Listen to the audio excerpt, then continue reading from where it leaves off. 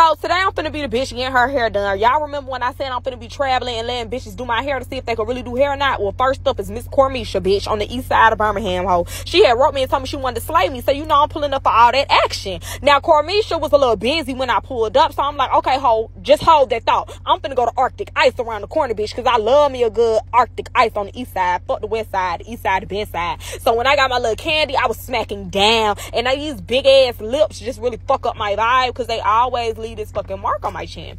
But the main attraction at Arctic Ice is these cotton candy pickles. It's my motherfucking favorite. So you know I had to do an extra large bite for that shit because I really wasn't trying to mess up my makeup. But at that point it was giving fucky because that shit was busting.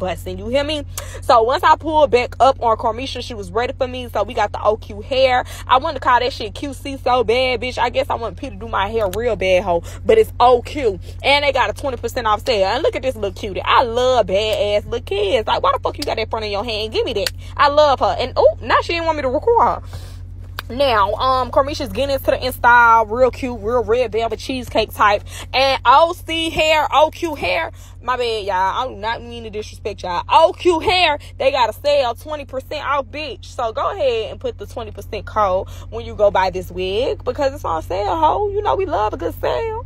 So, I sat up under the dryer from hell, that shit was on hell, bitch, like, this is a dryer from 1999, ho. That shit really meant what the fuck it meant.